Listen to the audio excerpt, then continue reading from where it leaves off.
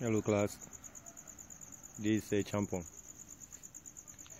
Today we'll be looking at this important topic over here. We have the topic to be digital systems. So today what I'm expecting you to know is that you should be able to know what digital devices are, then the uses of some digital devices. Before we start, we'll look at what digital devices or systems are. When we talk of digital systems or devices, we are referring to devices that are able to store, process, and send digital information, or we can say digital systems are devices that process electronic signals in digital form, that's in zeros, that's the off, or in ones, that's the on. The on state represents the presence of electronic signals running through the device, while the off state represents the absence of electronic signals in the device. That is why every digital device has two states, either off or on. Now look at some examples of these digital systems. Most of them can be seen in our homes and even at our workplaces where our dads and moms used to work. So we have an example here, a smartphone or a mobile phone. And I hope you know what the device is being used for. Even some of us as children, we have the devices as our personal property. To look at the use of this device, that's the smartphone or the mobile phone. Now we have it over here. The first one is for making audio and video calls.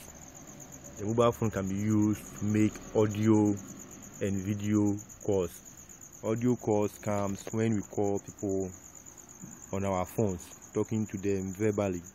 Then the video calls come when we use applications that support video calls, where we can interact with people face to face. Now the second one is for sending SMS, that's short message service.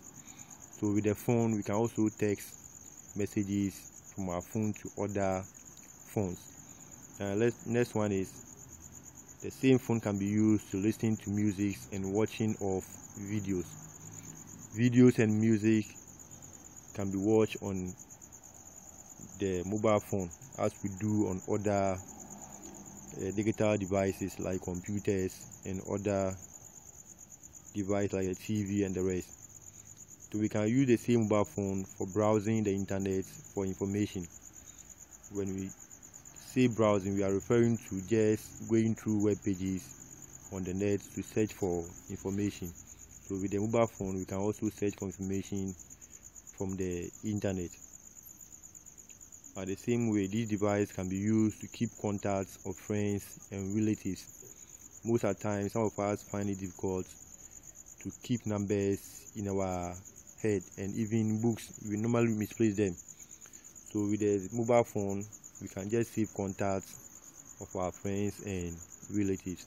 The same mobile phone can be used to send and receive email. Email simply means electronic mails. It can refer to the letters that we use to send from our digital devices onto other digital devices. And before you can send an email to someone, you have to get an email account.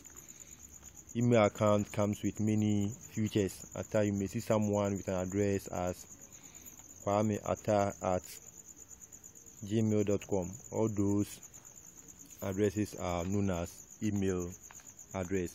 Now let's look at this second digital device. We have a digital camera, and I hope most of you have been using this device or have seen this device before. To look at the use of this digital camera. So the main use of this device is for taking photos of friends and family members, just like the ones we have at the back of our mobile phones or smartphones. To just take a picture of a friend or a family member, or even at an event, you can use the digital camera to take pictures of your relatives or your friends. The second one is for making recordings of events. At times you may go for parties, watching of footballs, weddings and the rest, where we need to take videos of what happened at that moment. So with the help of the digital camera, we can record videos and keep them on the digital camera. The next one is for keeping records of families and friends, as I explained in point 2. When you take videos from friends at an event, it can be kept on this camera so far as you want to keep it on a storage medium. That's the memory card that we have in the camera. Now let's go to this device. We have a megaphone. We normally see this device being used by people who sell within our communities, or at times they are being attached to cars.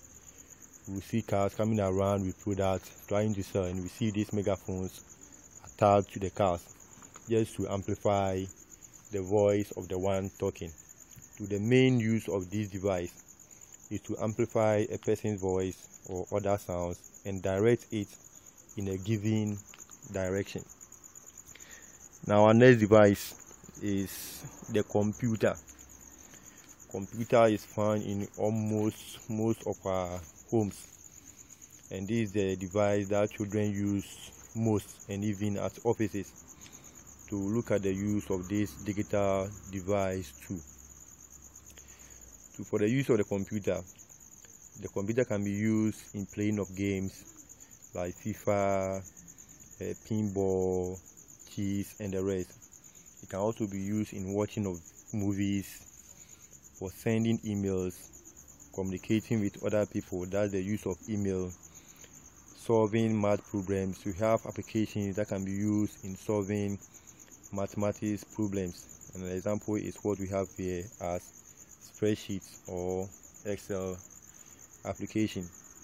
The computer can also be used in taking pictures. We have some computers, just like the laptops, they come with webcams that can be used for making video calls or even taking pictures and saving them on the computer. Now the next one is iPad. This is a digital device manufactured by the Apple company. We have other types which are also tablets, and this device can be used in browsing the internet for information, reading and sending of emails, listening to music, playing games, reading e-books and making calls. When you say e-books, we are referring to electronic books. That's books that we download from the internet and read on our digital devices. They are not like the normal books that we have, or we can hold them in our hand. These are books saved on our digital devices, just like the mobile phone, which you can read at any time that you want. Now the next device is the MP3 player. That's the MPEG Audio Layer 3.